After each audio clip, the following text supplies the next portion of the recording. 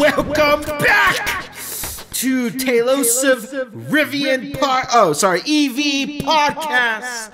Wrong. I did not like all that shunning that Drew was being very pessimistic about Rivian, so I got rid of him. And in blue of a guy who believed in Compass Yellow and the newest stand member of Rivian right here today. How you doing, Mike?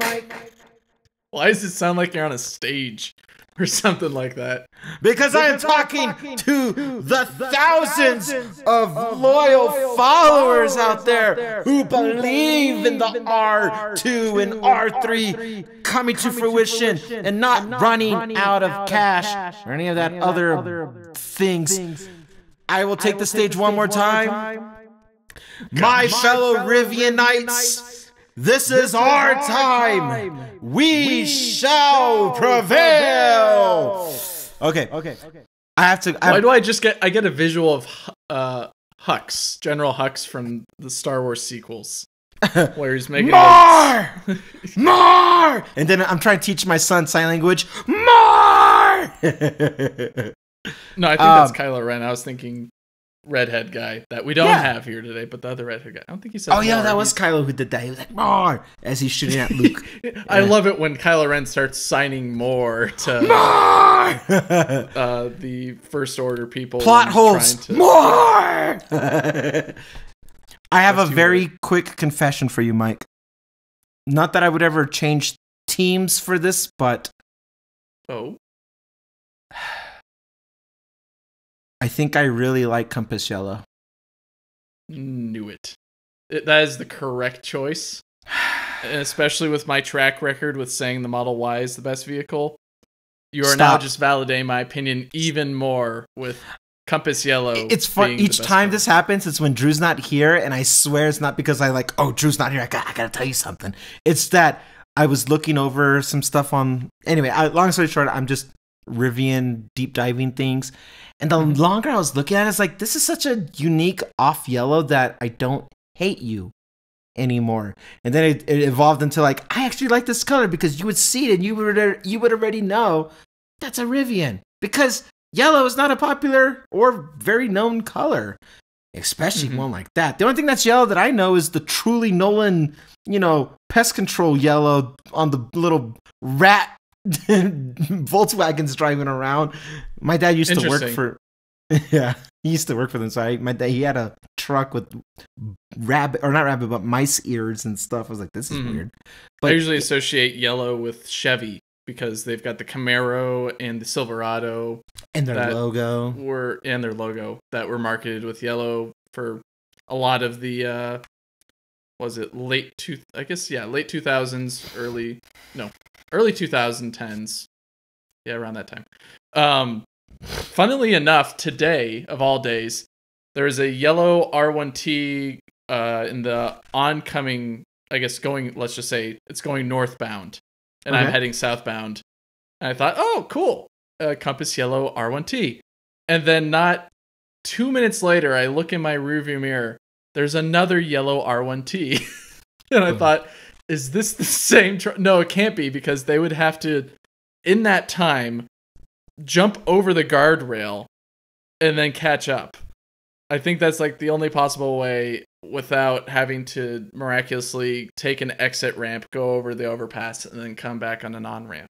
Yeah. And you wouldn't be able to in that amount of time. But yeah, Compass Yellow, you are definitely right, sir, is the best color. I did not say that. Oh, no. Oh? No, I'm still green, forest green, or was the founder green?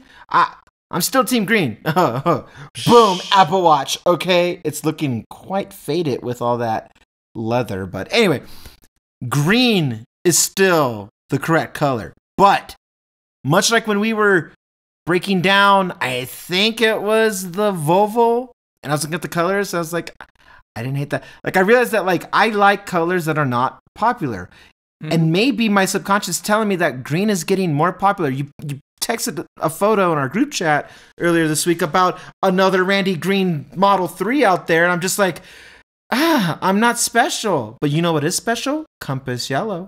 Maybe I just like going against the grain. I like colors that aren't your typical default color for people. Everybody wants black or white, red or blue. Like those are your standard vehicle colors, and also colors in like just everyday life.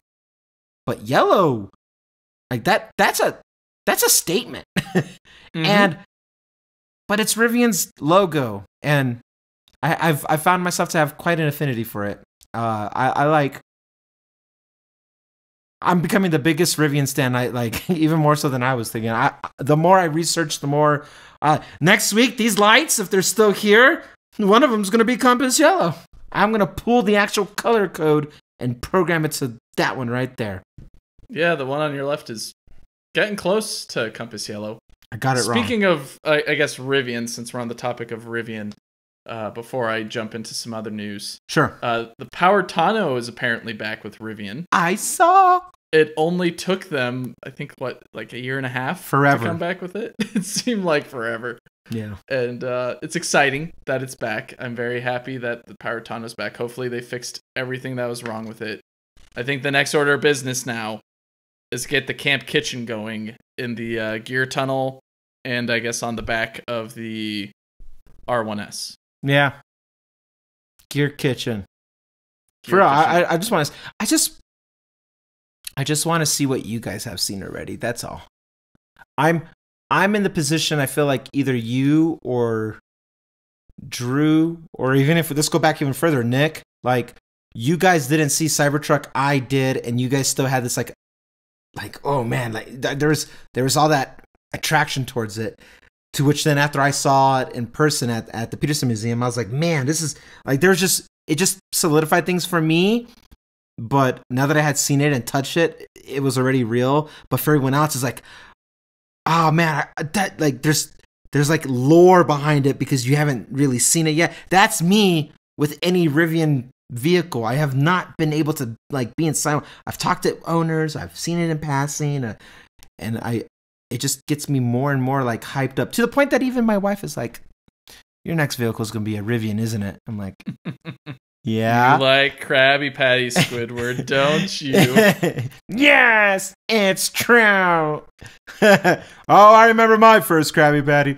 That's me with EVs, right? And she, because I think she's like noticing that like you haven't been this excited since Model 3. And I was like, well, what can you say? I want to address my thing with Rivian before we move on to. We won't make it another Rivian episode, all right, guys? We won't do that. But it goes on for another 30 minutes. I'll try not to. But you know me. I'll find a way to drag it out. I have thoughts about this criticism I keep seeing about Rivian going to be out of cash before the launch of the R2. And even people making YouTube videos about it, breaking down, going as far as like, I'm selling my stocks, all my stocks, like there's no path forward and all this and the other. And my first reaction is, well, okay, the first thing I would say is that before I bought Tesla stock and before I bought the Model 3, I did all my homework, years and years of worth of what Tesla was about before I did what I did. And that was in 2016. Okay. So I was not a genius for buying in before it got big. I would have never thought it would have been a Fortune 500 company, one of the most valuable companies at one point. I did not think that. I'm not a financial wizard. I am not a guru, and I do not have financial advice. I just put my money where my mouth is personally, and I bought what I liked, what I believed in. That was it. With that being said, I told myself after the big Tesla like blow up and it got as big as it did and it's got as valuable as it did, I told myself I would not try to capture lightning twice, and that furthermore I would exit the space of EVs as a whole and just let the market do what it's got to do, and I'll just vibe towards what I like again, towards something, because I did the same thing for Apple, but Apple's more mainstream, so. And I'm older than most people who listen to the show, so I bought Apple stock before even that. Like all these things, I'm not smart. I'm not lucky. I'm just right, or maybe it is just that's what it is. I'm lucky. I'm just right time, right place for things. with that, saying all of that, it was that for me, I am not a Rivian stockholder. And it's not that I don't want to be. It's that I made a promise to myself well before I became a next fanboy for something that I just wasn't gonna risk all that. I'm a father now. You know, I got more to lose than I did when it was just me. When I did all that thing with Tesla, I wasn't even a married man, so it was really just me. It was just do or die for me. Oh well, if I lost this money, I'll make it back. Now it's like I have a house, I have a wife, I have a kid, I have a family. I'm not doing that. So that's my preface to say all this. Everyone who says that Rivian is going to be out of business before R2 because just simple math, you know, it's not mathing.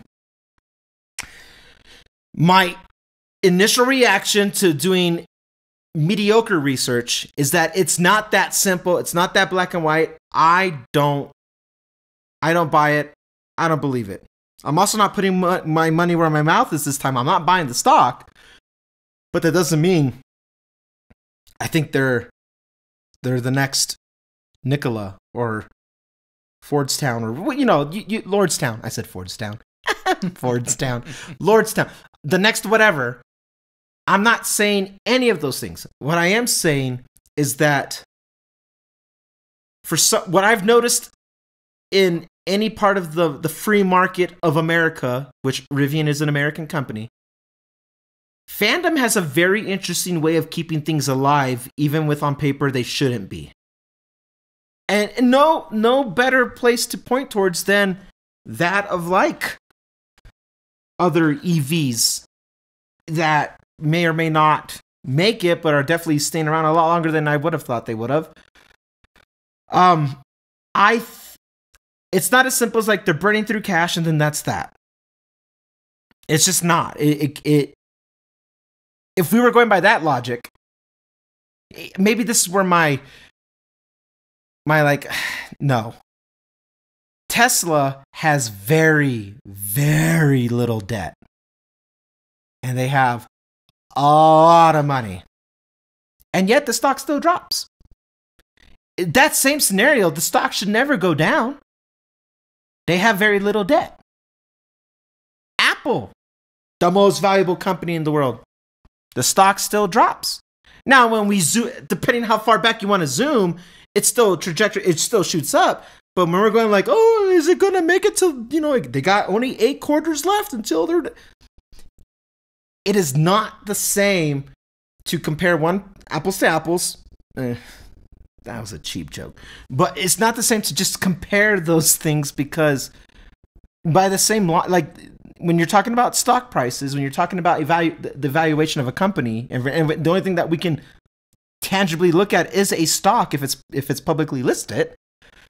The only thing that I know about the market is that it's not logic based. It's emotionally driven. It's all emotionally driven. Because like I said, companies with very little debt, stocks should never go down. That just wouldn't make sense. But yet it does. Doesn't make sense. So to say the same thing on the adverse, and Rivian's not the only one that I feel this way. There's other companies that it's like on paper, it doesn't look like they should be surviving, and they are. Even if they're not even publicly traded, knowing what I know, they shouldn't be surviving, and yet they do. Like at the end of the day, we could say the same thing about YouTube. YouTube was not profitable for blah, blah, blah, blah, blah. Google should just sell it, cut their loss. But YouTube won't die. They're not going to get rid of YouTube. There's something about the fandom of just, I don't know if it's like a status symbol or like a just lore about it. But things have a way of sticking around a lot longer, even if you think they should be gone. And the other way around too. Things apparently can drop and dip and die when you feel like that doesn't make sense. Why would that happen? When we talk about, you know, on life support, you talk about Canoe and you talk about all these other companies and you think the same thing, like, wow, that took a wrong turn. So all the haters saying Rivian ain't gonna make it to R2, or all the doubters, it's easy to, you know, backseat drive. It's easy to sideline coach things, but you don't have all the information still, and neither do I. But I do know that it's never that simple. And I feel like if there was a case where Rivian's going to be out of money, somebody or some entity, some organization, something, if Lucid could get Saudi funds to help them stay afloat, like somebody's going to come in and help Rivian. I don't know who, I don't know what, I don't know when, but if that was the end scenario, I don't think it's too fanatic, the fan base. And I say this as a newly indoctrinated fanatic. Yeah. I think you're pretty indoctrinated at this point, Randy. It's been a year or so. Yeah. But now it's like there's something about it that I'm believing. And I don't know what it is. Maybe it's intuition. Maybe it's just the fact that it's just not Tesla and somebody else is surviving. And maybe I like an underdog story. But there's something about it, man. And it can't be that simple. I just don't see it. Even T-Mobile, when they were, or not T-Mobile, even Sprint, when they were going out of business and getting bought up by T-Mobile, before it happened, it was business as usual, and they found a way to technically, on paper, every customer who was a Sprint customer eventually became a T-Mobile customer, but your service didn't turn off. Something happened. They got bought out. They got saved. Something will happen to Rivian on the worst case scenario that they're out of money. I don't see that being that's the end. That's the end of their story. And I don't know why. I just call it a feeling. The only difference is this time I'm not betting on it with stock money. I'm not interested in doing that anymore. But it doesn't make me any less of a believer in Rivian's success. Sure. That's it. Yeah, I think, like you said, it's not as simple as it seems. It's a very vast web of complexity that you cannot really track all the variables and how they interact with each other. It's pretty much... I've got a buddy in the chemistry space. He's getting his PhD right now. And just like, whether you're gene editing or even just changing the water chemical makeup, or at least what's in the water with the fish that he's experimenting on. You can't just say it's a corollary A leads to B. It's very much, there's a lot of things that add to A in that process for it to get to B, or a lot of things that can even detour it where A doesn't even equal B. It goes to F or something like that. There's so many different variables at play that it's having a nice summarized explanation is great, but you can't just use that as the backbone for everything. There has to be a lot more factors that impact a situation. It's not just as simple as I punched it, so it moved. Or they don't have money, or they keep on losing money, so they're going to go away. If we followed that, Lucid would technically be gone. Fisker would be gone. Lordstown would be gone, but they're still somehow kicking under a new name. Nikola would be gone. Yeah. There's a whole lot of these companies that, even going back to what you said last year and the year before, there's so many startups. Some of them have to go eventually. They all can't survive, but they don't go down without a fight. Typically, is what I'm noticing in a lot of these. Whether it's the billionaire CEO backing it that refuses to quit and just tries to get investing under a new name. I mean, heck, that's kind of what Aptera did, but under the same name and with the same CEOs eventually, after all that drama going on there. But they're back and they're more promising than ever. I would think, kind of like with what we said also in the past, if Rivian were to go under, Amazon's poured a whole lot of money into them, and I'm sure Amazon wants to keep on having electric delivery vans. And of course, they could lean on Ford, Mercedes, and Ram with the E-Transit, the E-Sprinter, and the ProMaster electric, or ProMaster EV, either or. Uh, yeah. They could do that, but I think they're pretty happy with their EDVs. And even going to that segment, the EDV is now being used by many different customers. It's not just Amazon using it now. You've got DHL, a most recent adopter of the EDV platform for their delivery trucks. And I haven't kept track of the rest. But seeing a picture online of a big yellow... Another yellow company that I respect. Yeah, kind of. I'd have to do more research on them. But a big yellow van with a red stripe on it's hard to ignore on your timeline. So I would say, yeah, it's not as easy and simple as it is. I think I would have somewhat of the same... Maybe not same. I would have a lot more concern if they weren't adapting the NACS port. But the fact that this development has occurred in the last year, where a lot of companies have adopted the NACS port, it makes the existence of EVs that much more certain. Yeah. Where we're not having to have a whole Tesla with a whole bunch of 50,000 plus superchargers everywhere versus Electrify America, which is not reliable. But now, starting this Volkswagen. week... Yeah, right, yeah. Starting the... Well, no, they're on the next train. I think... Oh, goodness. I'd have to look at it again. That's I think Infinity. awkward. Infinity still hasn't adopted it technically. I don't think Nissan included them in their statement. Isn't Volkswagen one of the main funders or owners of EA? Isn't they're the main backer? It was born from it. The fact that like even now they're on the track of adopting NACS, it's like well, awkward. Right. Yeah. So with starting this week, Rivians can now supercharge. Yeah. With an adapter. That's news. Congratulations, Rivians. Yeah, that's coming out. I think the adapter's going to be either on sale and or given out next month in April. That just means it's much more certain for those that want to adventure with their trucks, whether it's in the city or out in the middle of nowhere. They have an option to charge wherever they can, and they don't have to worry about it as much anymore. And which makes the adoption of the product that much more appealing.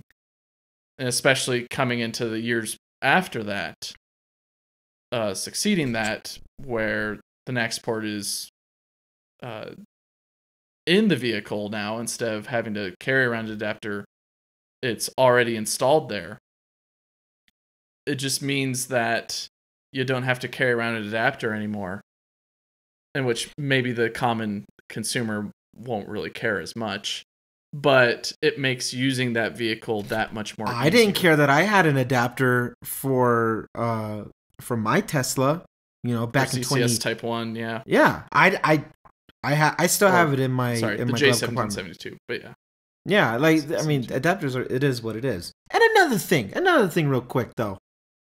I don't think there's an Osborne effect happening for Rivian because now R2 and R3 have been announced that nobody's going to buy an R1. There's no new trucks in the pipeline here to be released. Our R1S is still the biggest of the SUV lineup, so it still has a use case if you need another row of seat. Like all that, to me, nothing's changed. And the people who want to buy something with the bigger cabin space and or a bed, R2 announcement and then waiting changes nothing. It just doesn't change anything. So I disagree with with there being an Osborne effect about like, oh well, now people are just going to wait, and so now Rivian's really not going to sell anything because now people are going to wait for the R2. No, I don't see. No, that's one more thing I disagree with. That's not a thing. I don't see that happening. I would see that there is some influence there. If R2 and R3 were not mentioned in the past few years by RJ and the Rivian team, it would have been a lot more. There would be a lot more questions on: are you making an R2? When's it coming? But then there might be a little bit more pressure as well to get an R1S or an R1T because you have no clue what's coming. Now that we know what's coming and we have a broad sense of what it's going to be as a product and the price and range, kind of, there is some of that Osborne effect happening, but I don't think to your point, I don't think it's that severe. No, like people waiting for the refresh of the next gen whatever for Tesla doesn't change the fact that somebody needs a Model 3 maybe today. No. I mean, my referrals in the last couple months prove otherwise. Yeah. So many people kept on getting Model Y, even though there's all this talk of, oh, is Model Y going to get refreshed soon? People don't care, man. We care because we cover it and we're in the know about it. But most people, including myself, realistic, if I wasn't doing this podcast, I would not have waited. I would not have cared for updated Model Y. I bought mine last year when it was the most convenient and applicable for me. It's like that whole upgrade your iPhone thing when you need to, not when there's a better one, but when you're ready to upgrade because you need to upgrade. It's the same thing, but on a lot more money involved, so people take it a little bit more seriously. I know somebody personally in my life this week who bought a Model 3, knowing full well that something quote unquote better is in the works here, and that created no Osborne effect about pricing even, because the twist of it is he bought it used. He bought a used Model 3 and he's like, this is exactly what I wanted, exactly what I needed, and this is more car than I've ever had in my life, and more car than I'll ever probably need for the next 5-10 years easy. I'm like, yeah, that sounds about right. Most people don't care about, wait for the refresh. If they ask us, hey Mike, what do you think? Sure, maybe it's in our best interest to advise them. I might want to wait. There's a rumor there. But if like, well, I just lost my last, my brake cable just went out, the last one. We're not stopping anymore. Well, then you got to work with what you got. These are the cards you're dealt. Get this car, But if somebody were to ask us, maybe we give them a little bit more guidance. But then we also know that person well enough to vet them and be like, hey, well, what's your budget? What are you looking at spending? Would you, there's more variables than buy the new next thing. Because the new next thing is always going to be updated by something else, even if it's just incremental updates of, your Model Y is different from my Model Y, even though it's the same Model Y. It's not, like there's Drew's Model 3 is different than my Model 3. He's got an LFP. Like, just things change. They're going to always change. There's no point in like waiting. So my point about the Osborne effect is that people who want the size that's already out there, you're going to get it. If I want that R1T bad enough, I'm getting it. Used or not, most likely used, but I'm going to get it. That me waiting on nothing is going to change anything of that. And the people who want a smaller crossover, like an R2 or an R3, you're going to wait. Or Tesla's going to come out with something, or somebody else is going to come out with something. You'll be like, I want that. None of us were thinking back in 2020 or really early 2021, but I say 2020, oh man, I'm going to get a Rivian, or I'm going to get a Aptera, or I'm going to get a... Nobody's thinking that. Like, we were like, Tesla, I want Tesla. And so you set your mind to it. You got a Tesla, even if there were cheaper options out there. I don't think the Osborne thing really counts the same way. So, all right, seriously, let's not make this a Rivian podcast. What else we got going on? Sure. I guess one last thing. I also thought, even with the announcement of R2, it's $100 deposit. I don't know if it's fully refundable or not. I think it is. But even if it is or isn't, you're giving $100 to Rivian. You add that up or multiply that by how many people have reserved. I think last we knew it was around like 62. I think 42 or 62. Anyway, something, but sure. Anyways, that's 62,000 people times $100. That's a lot of money for Rivian to use on their current infrastructure to prep it for R2 production. Though, to be fair, yeah, like, it's probably not enough, and they, of course, can't lean on that forever. It is still cash that they can use. So, I have half of mine to put a reservation just to help them out. Yeah. Even if it's like get my money back later. Well, just think about Cybertruck, right? You and I both exactly put in $100. There's so many of the people like us that did the same. and you actually got out of it. I still have one left on the order. I still haven't gotten my $100 back because I haven't relinquished that last one yet. For some reason, I don't know why. I'm not gonna go for an order on it, especially in the launch edition that it is right now, unless it's free or something like that. If I win in a raffle or something like that, but yeah, I guess end it on Rivian. I think there's more than meets the eye in the wonderful words of Optimus Prime, but I think the skies. We still have time with Rivian, in our existence, and I don't think they're going anywhere anytime soon. If everybody buys merch, I mean, they'll help. Grassroots movement, whatever. If it's like a $25 to $50 t-shirt and everyone's buying one, that's a lot of money. Though I guess not everyone, but even still, a sizable amount. It doesn't need to be everyone.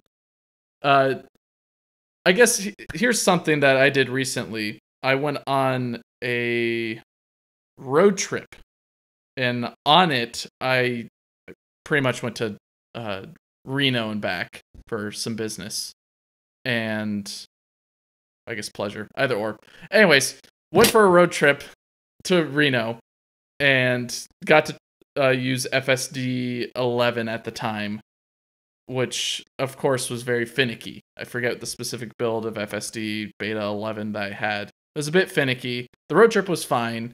Had a good time driving it. The car did great. I decided to do a 10-minute per supercharger stop rather than what Tesla usually does is put you at one supercharger for, it kind of depends on the route, but at least the route that I take, they usually put me at one for about like 30 minutes and another one for 10 minutes. I decided to stop a little bit earlier for a 10-minute and then another one for 10-minute and another one for 10-minute. I think probably another one after that, maybe.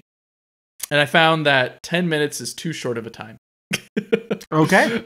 Us trying to get out, too short of a time, but maybe not too short of a time. It's what I mean by that is we would want to get out and stretch our legs and back because we're driving a long distance. I think in the round trip total, it was around 780 miles.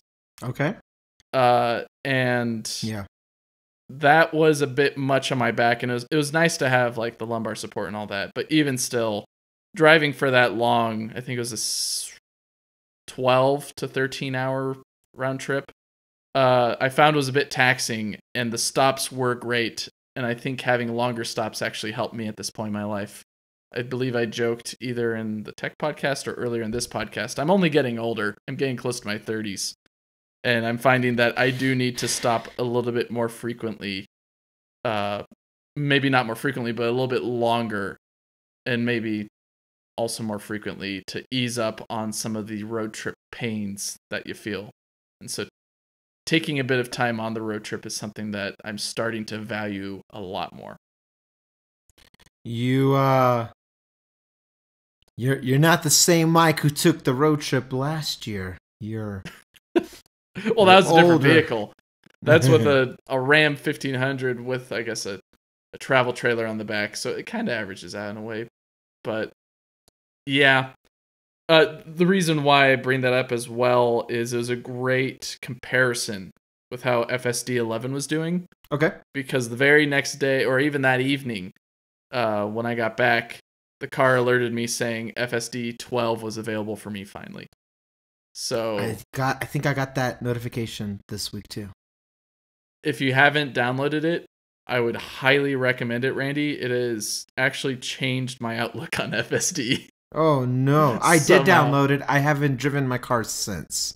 Jeez. So I'll try to put some videos here if I haven't deleted them on accident. But it has done some maneuvers that it used to not be able to do, such as being able to use an on-ramp that was a little bit tricky. It was a very short time that you could merge on the on-ramp onto the highway because it was a temporary lane, or else you'd go back and go into the town or city that you're coming out of. And it's able to do that with a lot of confidence. Oh And boy. along with that, being in bumper to bumper traffic, I would be a little bit more impatient or anxiety filled with how it would stop and go.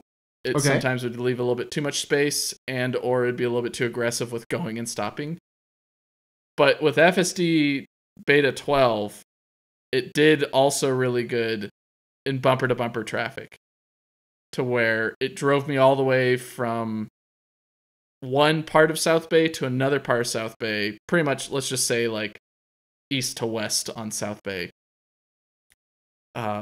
with pretty much no interventions. The only intervention that happened was it was being a little bit, it was on, I have it on assertive or aggressive.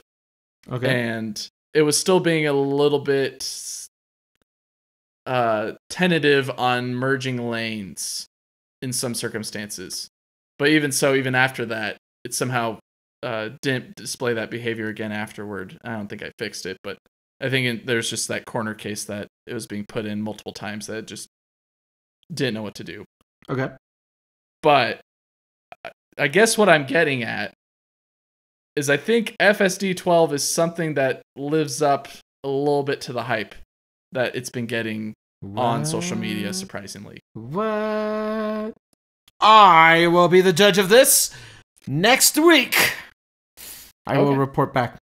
If you say it, Mike, because I know you, it has a little more merit to it, I will take a look.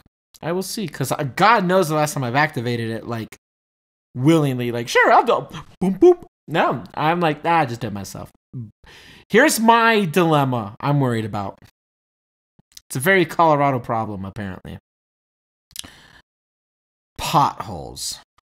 Mm-hmm. I don't know if I trust FSD enough to just avoid potholes, which unfortunately there are a lot here because we put a lot of salt on the ground to break the ice down when it's snow time. It's a whole thing. Mm-hmm. I hate potholes. I have half the mind to start. I'm gonna run for mayor just to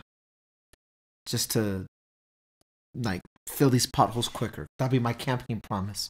Elect me and I'll fill it in the last podcast, either in EV or tech, that you were gonna run for president in 2028. Oh, that's right, because I'll be of age. Well, yeah, but maybe I'll start with mayor. This is your gateway. My gateway as mayor in into politics. Oh God, my opponents will just pull all these episodes of EV and tech, and they'll be like, "Case closed. Need I say more? Look at this guy. He's weird." I'd be like, all the neurotic people are, and those who are weird enough to think they could change the world are the ones who do, or at least fix these potholes. Anyway, so FSD, going back to the FSD thing, I very regularly think about how much I just like regret buying FSD. Mm-hmm. It's like, that was $6,000, not worth it. And if this is something that can sway my mind about it, I am all for it, Mike. So my question to you before I do it is, do you think it adds value up to or close to $6,000? Yes. Oh my God. Surprisingly. It's something that I all pretty right, much you guys have a good week. 3, 2, 1. I'll be right back. I'll let you know. It is something that I mentioned to my wife after, I think, the second or third day of using it. Okay. I mentioned to her that it got me home pretty much all the way. There's a few roads that are a little bit tricky that I don't fault it for. There's a few turns and twists that even confuse normal drivers. Some that I almost run into because they're not looking. And I'm also, I'm looking. But anyways, it does a great job. I have to put it through a lot more paces. But so far, it's done bumper to bumper great. It's done regular highway driving great. It's done city streets pretty well. It doesn't do the weird lane changing thing nearby my work that was jarring. And then also there's this one in which what's nice is I've kind of kept a timeline of, you can hit the dash cam button to record like the last 2 minutes behind and 30 seconds forward of content on your car in the Tesla whenever you hit that button. and there's certain turns that I've been documenting ever since I got FSD, and I've been on this commute to work, on how FSD handles it. And I'm really excited because a lot of these are pretty much solved. Like a week ago, it still was doing the same thing of, I don't want to make this turn smoothly. It's pretty much like kind of like an off ramp. Like there's no stop or anything like that to the turn. It kind of just peels off. But it's not like a lane that is continuous. You're pretty much changing lanes as you take this off ramp in a way, but it's in a city street. And typically, I guess not typically, on the ground, there's a bike lane, and there's a solid line pretty much throughout the whole opening of that road. So it interprets as, I don't want to go over the white line onto this road. I need to wait until it's dashed, and that's pretty much almost too late for the turn. Now it's recognizing that it can go over white lines because the road is dictating the path. And it's not like the lines are dictating the path all the time. It also has to interpret the road and the path that it is carving for it to follow. Dude, I am so glad you're saying that, because I have a very specific example where I'm just like, this is why FSD sucks and I'm never going to use it. I leave a shopping center, like a Safeway. It is a Safeway. And the way to get to the side road intersection to then get on the main road, instead of just leaving the parking lot and then making a left to get to the stoplight to then proceed to make another left, you kind of have to do like this weird question mark maneuver to then get right there. But it's legal, it's purposeful, and you are allowed to turn left. But every time I route my way home, and it'll still do the blue line, it wants me to then make a right instead of a left, because that's how the question mark starts to do, the form of it starts to curve like that. And then it just wants me to make a right, go all the way down about half a mile or longer, and then make some weird U-turn at a stop sign that you can't make a U-turn at, to then go right back to, instead of just turning left like you can do and you should do. And it's dictating that because of the lines on the road. I'm like, dude, any human, a 16-year-old permitted kid who just got his fresh permit would know to make this turn left instead of just following the line to and then go right. You could just make this little curve. It's just a wider, curvier left turn to give you the room you need to be able to make another left turn at this light if you choose to make a left at the intersection. Mm-hmm. But the Tesla GPS, when I at least just route it, it just always has me do that thing. I'm like, oh my God, you're so stupid. Just no. But I'm hearing you tell me that like it bypasses all that because it just sees the road. Like, oh, turn. Just to be fair, that is on my specific. There's this specific turn that I'm noticing that behavior happen. Contrary to that, when I was going to Best Buy this week, it decided to follow some of the lines a bit too long and was pretty much ending up in a left turn only lane when it had to go straight. And that was like one annoying part of it. But so it's not, what I'm trying to get at is FSD is probably that improvement that we're looking for. It's not like a god tier level of change that's made it into the best product ever.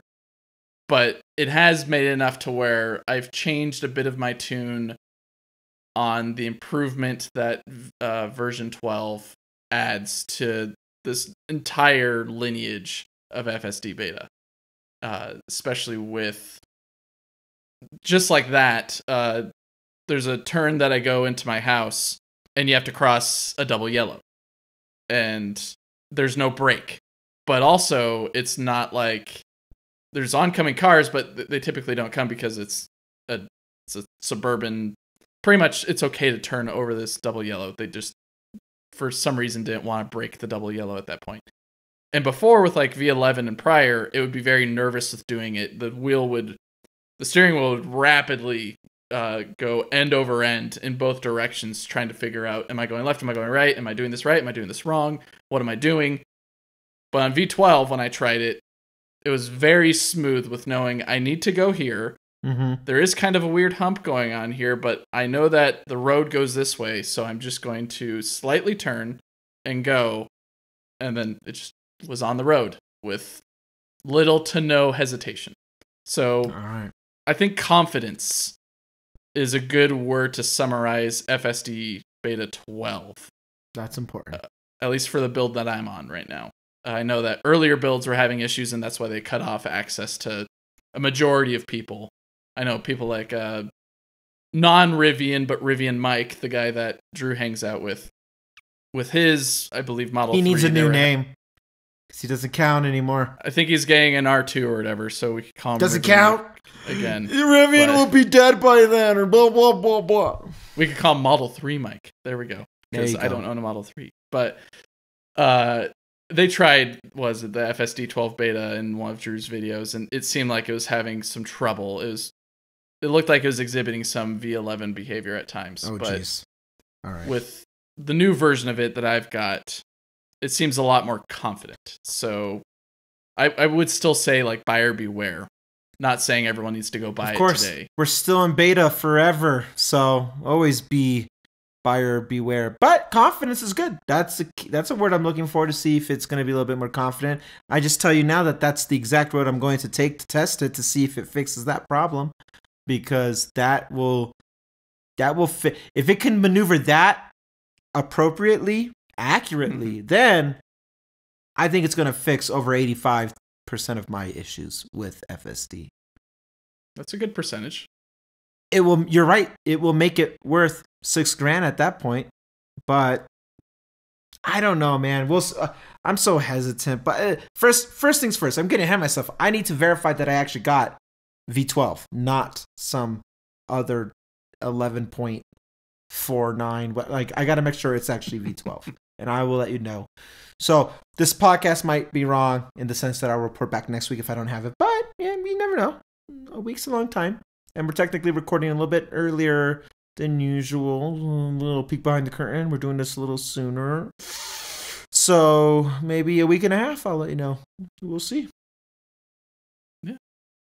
So exciting stuff on that front. Yeah. Let's see. What else was it? I had something else that I wanted to bring up. All right, fine. We can go back to Rivian. I'm joking.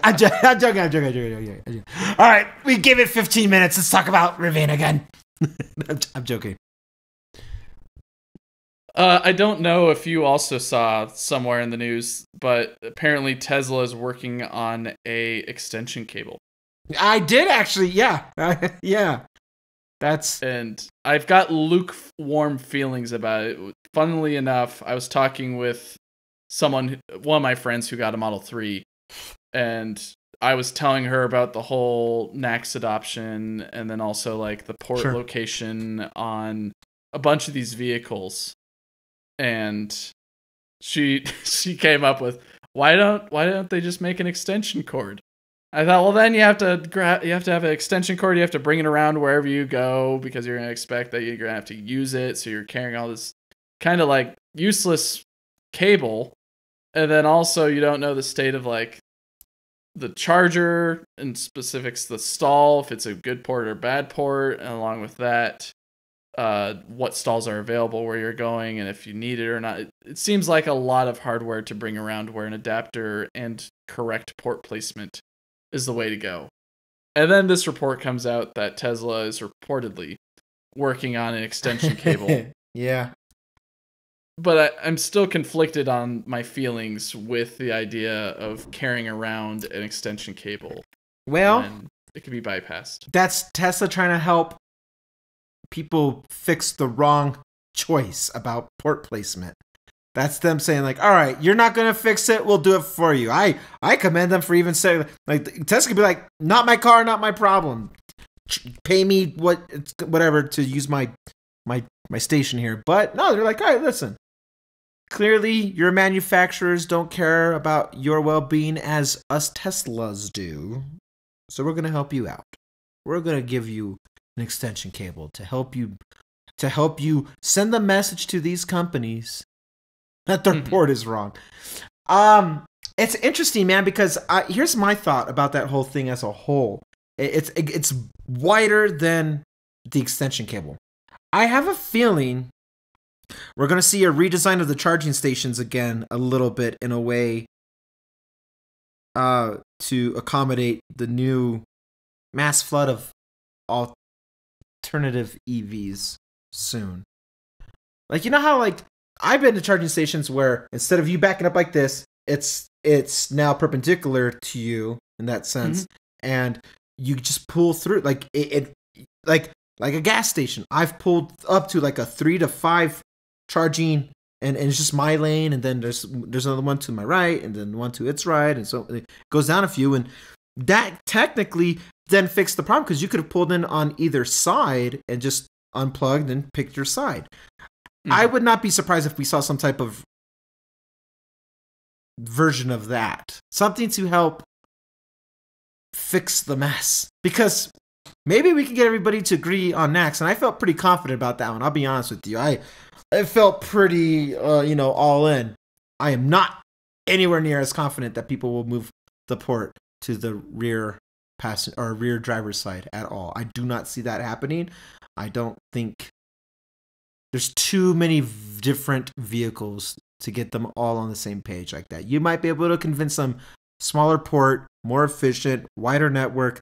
Yeah, on paper that makes sense. But when it comes to engineering the thing and building it up, people, like, their internal team will give you reasons why, no, that space is better used for blah, blah, blah, blah. Even if they're wrong, they're allowed to make that wrong decision. So I feel we'll see a more universal fit for these charging stations, at least for superchargers in the future. Because who knows? Who's to say that the Cybertruck won't be towing something bigger and you can't just back it in unless you buy their extension cable? But then you're blocking the road. If it's how it's normally been, then you're blocking a driveway in a parking lot. It's still an issue. That's why I have a feeling that we'll see another redesign of the stations at some point. Don't know when, don't know how, but that's what I feel. Sure.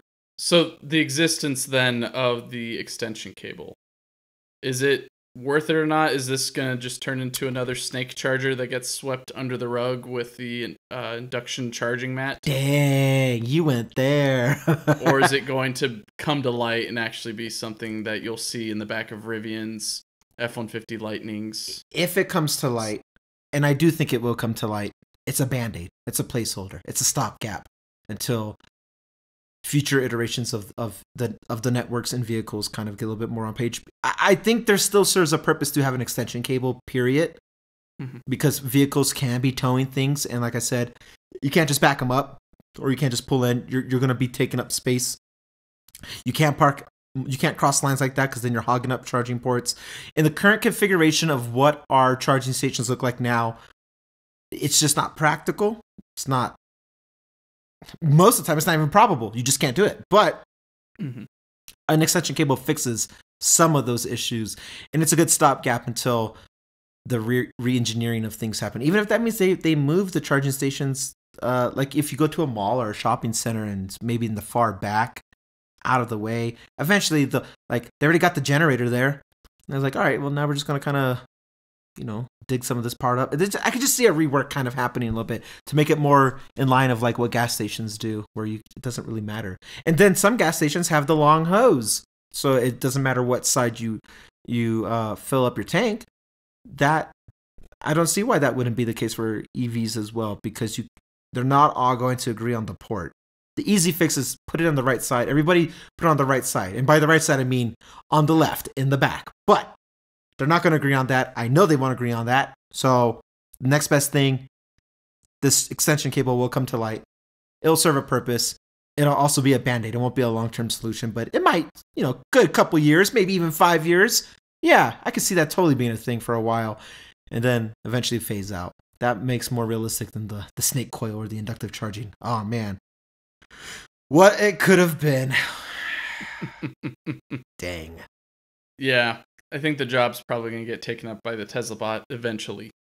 Yeah. But it would be nice to have a snake charger-esque system that people could buy, even if it costs like, I don't know, $7,000 or $10,000. Do you want to buy FSD or do you want to buy a snake charger? Snake Charger. Agreed. I think that'd be well, maybe not in California. With the price that PG&E is putting on a whole bunch of residents here, it makes no sense to charge at home unless you've got solar. Yeah. But yeah, it'll be interesting to see if the extension cable does come around. But yeah, I'm not too sure. I guess here's a topic that I also want to bring up. Of course, because Rivian's on our minds because we love Rivian. And it's Rivian adjacent. Do you think that the R3 and R2 have any competition from Subaru? Ooh. Ladies and gentlemen, just so you know, we don't premeditate these shows at any way, shape, or form. But I was actually having this thought before. I'll tell you my initial reaction. No, because Subaru's not even trying. But if they did try, Subaru has one of the... They just signed a deal with Panasonic for some cylindrical cells. So the thing is, like, Subaru is one of those companies that has that weird cult following as well, you know? And I see it in Colorado, dude. The stereotype is real. I literally see it everywhere. I'm like, oh my God. You could tell who's a native, who's an implant, who's a local, who's you know, you see all of it, who's military. Like, I see it all. And the stereotype about the Subarus in Colorado are 100% real. And people love their Subarus. And to be fair, I once entertained a Subaru myself. I was like, that would have been cool. Something about Subaru felt right. But then the Model Y fixed so much of that, you know? But the Subaru, pre-Model Y, the Subaru was the right design. Mm-hmm. Because adjacent to that one would have been a Honda Civic hatchback, which I was very close at one point. So, dude, I was like at the dealership willing to sign paperwork close. And then I ended up not pulling the trigger, and I'm glad I didn't. One of my best friends, childhood best friend, he actually has a hatchback Civic. I got to drive his, sit in his, and see it, and I realized how small it was. So much small that he ended up having to trade his in for an upgrade once he became a father himself. I was like, I would have had this problem. So then I was like, dang, should I have gone that Subaru? But then once we decided Model Y was the way, I was like, never mind, I'm good. Keep it. So against the Tesla, nah, Tesla's untouched. But your question was the R2, R3. It could. It could, because what I feel like what we're challenging now is the battle of the fan base at this point, because people who are loyal, diehard Subaru, but maybe they want an EV, but they don't want to give up their Subaru, would 100% jump on that. They would. And I bet they would make it even compelling.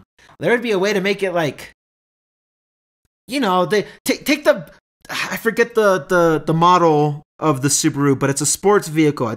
RWS, SRSW, RX. All right, it's a 3-letter. There's the WRX, which is their sporty hatchback / sedan. Depends on what year you're talking about for the WRX. I'm talking about the WRX. I already know that's what I'm talking about. That car, imagine taking that design language and but making it maybe more like an Outback-ish, and you just make that, you do the Subaru thing to it. People will jump on that thing like hotcakes. Mm-hmm. But here's why my gut reaction was like, no, they don't have competition. Rivian has literally paved its own lane in the way with its own adventure network. There are things about Rivian that makes it kind of more appealing than Legacy Auto, and I think it's the legacy part. And I'm a guy who has put his money where his mouth is, and I'm betting on the re-innovated space of new companies, not the old. Clearly, I kind of want to bet on the old. You know, we've talked about Volvo. I would not have said no to maybe a Ford Lightning at one point. I wouldn't say no to a Subaru even, but there's something about Legacy Auto. I'm just like, your time has come and passed. Make way for the Apteras, the Rivians, the Canoes, the Teslas, the Lucids if they were a real company. You know, all that. Make way for all of them. So that's my answer. Yeah, I think about when I pose this question, I think about my own mother, who is a Subaru diehard fan. My mother-in-law has the Forester. Mike has posted photos. I don't know if you're going to put them up, but maybe or maybe not. She has a 2023 Forester. Yeah. So both of them have definitely drank the Kool-Aid on it. I mean, to be fair, they could say the same with us and Tesla. Yeah. And the sort of cult following in a way of all these brands. And it's tough to yank people out of that mindset into a new one. It's tough to shake them by the collar and say, why not look at this? Go try that. It's a whole lot better. Right. When they're perfectly content with what they got. And that's something that my mom is slowly shaking out of. She's realized I'm kind of done with Subaru at this point. I've gone through them like water. I haven't been done good by Subaru for a while now. They keep on failing on me. So it only makes sense for me for my next vehicle, for it to be electric. And she and I both thought it was going to be a Tesla. But once the R2 and R3 came out, I thought immediately when I saw the R3, I thought of my mom. Right. Because she's all about that hatchback or sporty off-road looking thing, even though it maybe will never touch the dirt. It will always be. You don't want it to. You just want it to have the capability to touch the dirt. Right. And with her, she always thought about safety and fun. And with Subaru, at least when I was growing up, they did have some threads of safety. I think Volvo was still pretty much the king there. But when she had me, she raised Mike me. and I basically had the same childhood growing up, and which is why we're the same, and we have the same style of what we look for in companionship with our wives. Like, that's what it is. It was our upbringing that to the point that even though the Subaru, I didn't even know the Subaru was the thing until you said it right now. I was like, oh, geez, there's no escaping this. No, but yeah, so I was raised in a Legacy, and then pretty much for the rest of my life, I spent in the back seat of a Outback, and then the front seat of an Outback, and then a Crosstrek for a little bit. So she's very much in that mindset of, I want like a crossover thing. Crosstrek does look nice. I do like it. Like, the Crosstrek, she loves. She had the Outback for a while. The most recent ones have too much technology in it to make it a lot more finicky to use. Of course, as our Ginger friend co-host would say, software defines the experience. Or I don't know if he says that exactly, but he very much pushes that software is the leading, I guess, emotion that you have, or I guess the feelings that you have with the product. If it is a smart device, the software is going to determine whether your love is amplified and or pushed more into the distasteful region. True. And so with the Outback, that's what happened with my mom recently, and she's like, I'll go for the Crosstrek again. She did the Crosstrek, I think, once or twice. She's on it for, I think, the second or third time now. And I think the R3 is something that she was hoping to get into in terms of size. She wanted to go for like a Model 3. And so I think the R3 is pretty much on that level of compactness, but still raised a bit because, of course, she is getting up there in age. And I kept on saying you probably want the Y because of the height of the seat compared to the ground. Yeah. And so the R3 might be a little bit less than that with the Y, or compared to the Y, or compared to her current. Isn't it taller? Oh, no, that's the R2. The R2 is taller. The R2 is taller but shorter, or narrower. It's pretty much what I think is it's the same pretty much dimensions because they're so close. They're off by inches. So it's hard to say whether I'd have to get in an R2. And what really matters is when you get inside it too, because what it looks like on the outside doesn't equate to the cabin space on the inside. I fell victim to that trick once or twice with Legacy Auto. I was like, ooh, look how this is going to be cozy. I got it. And I was like, what is going on? I'm trying to shift my stick. And I'm like, oh, no. And you're also not a big guy either. So it's even funnier when that happens. You're looking in pictures and you think it's so spacious, and you get inside and you think, how does anyone else fit into this thing? Yeah. So, Nissan 350Z was one of those vehicles where I was like, how does I'm struggling. Yeah. How does anybody above 5'6" fit in this? I'm struggling. That's me when I get into I think I actually have it on one of these photos, the Subaru BRZ, or Toyota's version of the BRZ, because they collaborate on that platform. It's very Isn't that much what the Celica used to look like for Toyota? It looks like a Celica in the front. That really maybe long. I forget what Toyota's version of it's called. It used to be under the Scion brand. Oh, you're talking about the well. I know exactly what you're talking about. Well, yes. It's still the BRZ as well, but or it's what the BRZ is for Toyota or Scion. Oh, Scion. The scars that cut deep. I used to own a Scion TC, manual transmission, right. 2005. Wow. Oh, no, 2000. Yeah, 2005. Huh. I missed that thing so much. Yeah.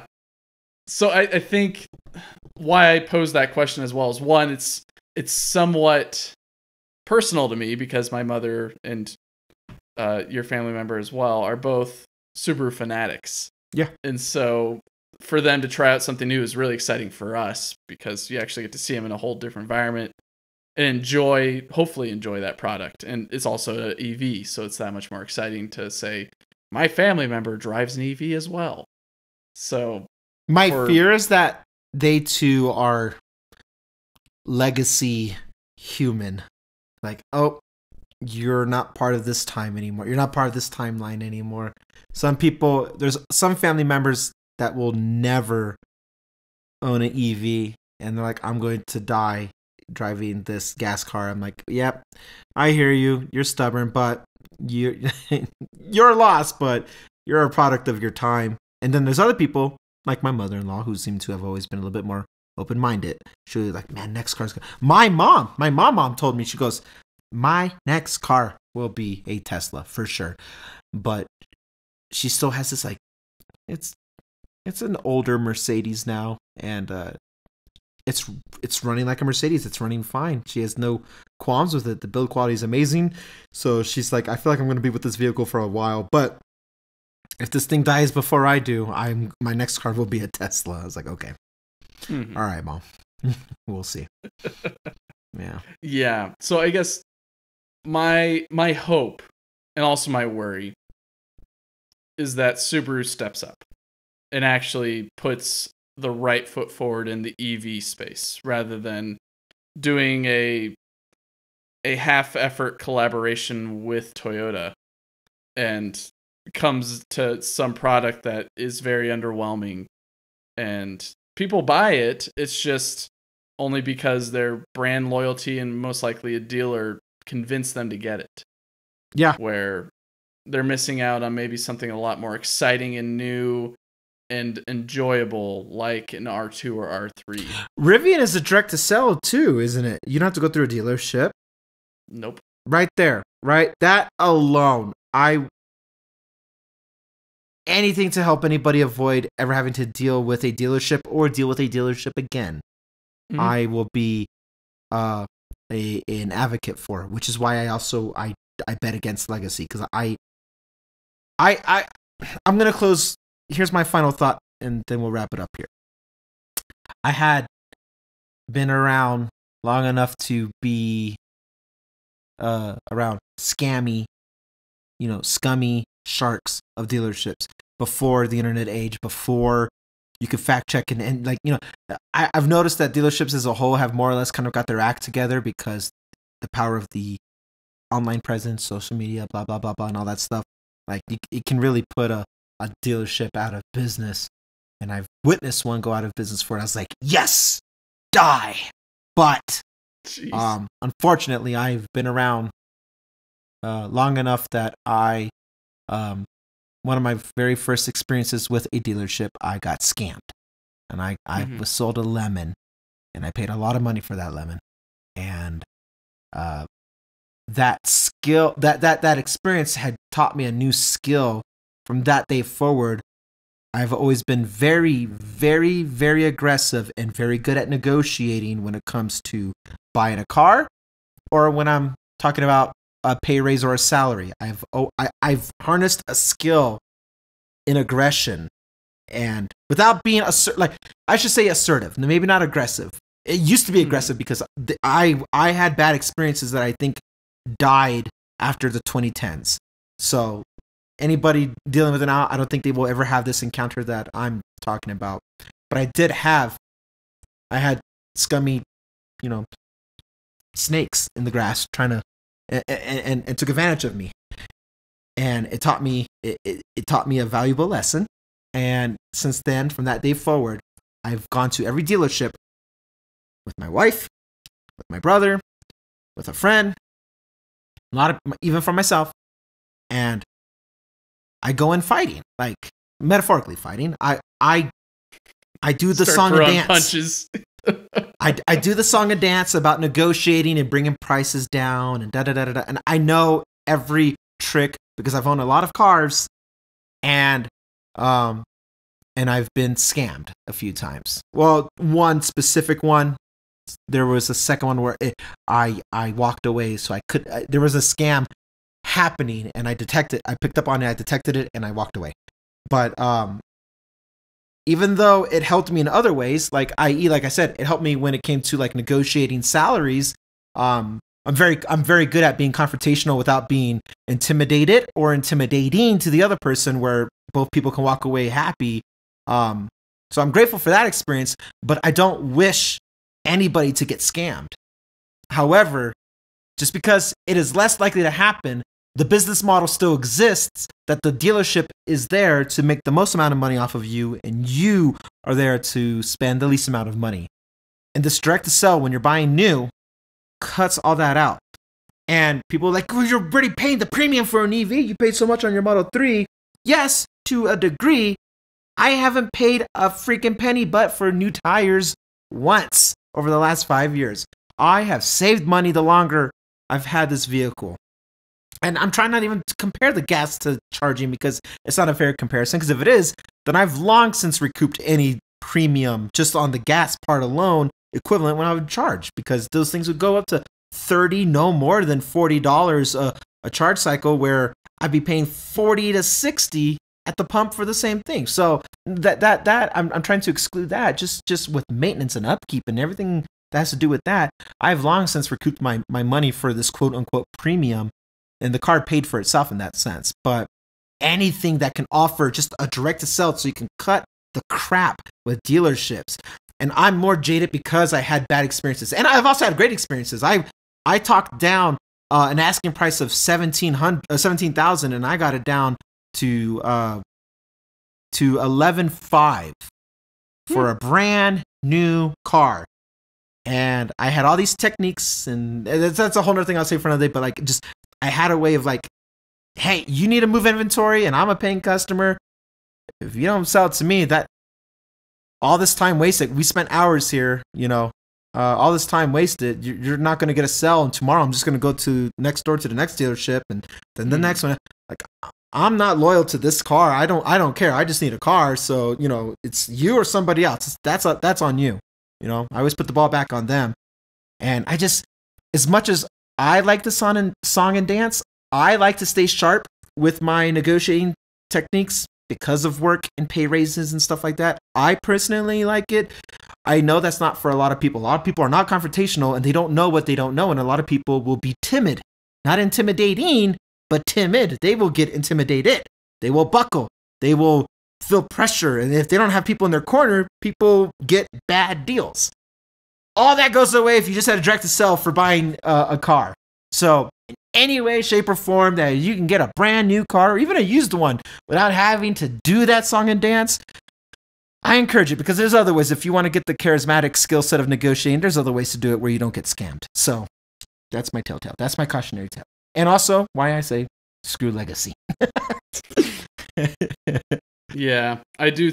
To summarize in my own words, I think maybe not a revolution, but an evolution from the dealership model is necessary at this point. I think dealerships can still exist, but for legacy auto directly, I think that tie needs to be massaged a bit more in a different direction. Yeah. So I guess some questions that I'll pose to you, audience, from our discussion today, and if you have any inputs. Have you tried FSD 12? Have you seen many videos? Are you impressed? Are you not? And I guess, are we talking too much about Rivian? Not enough about Rivian? I don't want to hear that one. I don't care what the audience says about that.